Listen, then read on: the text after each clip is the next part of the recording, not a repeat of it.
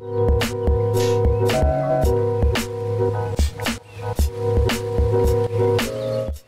guys, welcome back to the channel. I hope you all are doing extremely fine. My name is Prince and you are watching the TechStream. In this video, I am going to review yet another very popular Android 13 custom ROM which goes by the name of Lineage OS for the Oneplus 8 series devices. So without wasting any more time, let's get started.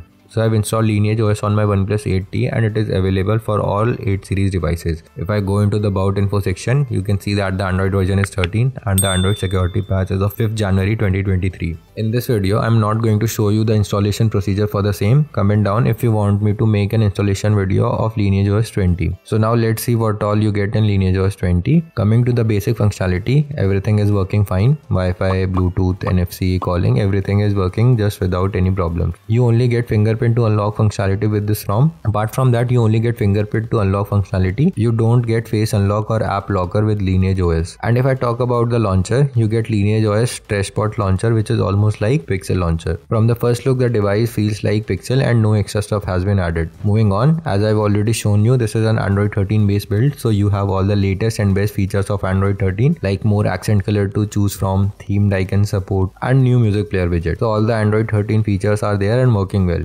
Banking and payment apps will work just fine as Lineage OS passes safety net test out of the box. And if I show you the wideband security level, that is also L1, so you can stream HD content on Netflix and other streaming sites. Moving on, you just get a basic USB camera and you will need to install a decent Gcam to make the best out of the camera. Talking about the battery, I didn't face any drains as such, but I will use this for a week or so and I will update you with all the details about the battery, charging speeds, overnight drains in the community tab or the comment section of the video. So press the subscribe button to not miss those videos. Now coming to customizations, Lineage OS is very close to stock and you don't get much customization options with this one. The idea here is to provide as much as stability with pixel-like experience. So should you install Lineage OS? Yes, you should definitely try this out. Till now, I have not faced any bugs on this and everything is just working smoothly. Comment down if you want me to make an installation video for the same. Also, I make a lot of ROM and I'll be trying other Android 13 ROMs. Subscribe to the channel so you don't miss those videos. Thank you for watching.